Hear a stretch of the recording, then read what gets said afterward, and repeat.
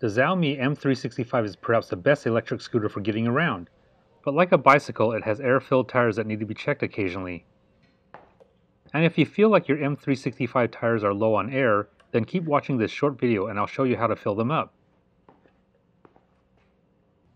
You can use an electric pump or a regular manual bike pump.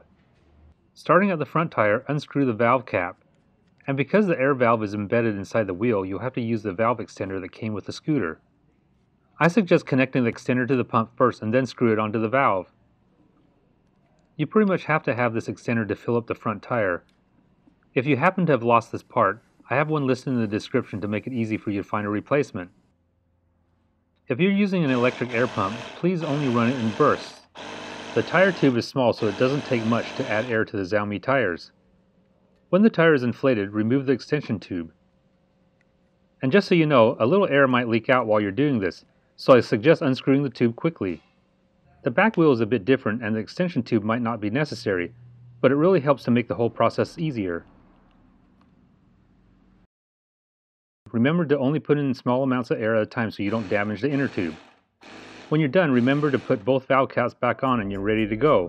Over time, tires like the ones on the Xiaomi M365 will normally lose air, so repeat this process when they get low again. If this video was helpful, please give me a thumbs up and hit the subscribe button to stay up to date on all my weekly videos.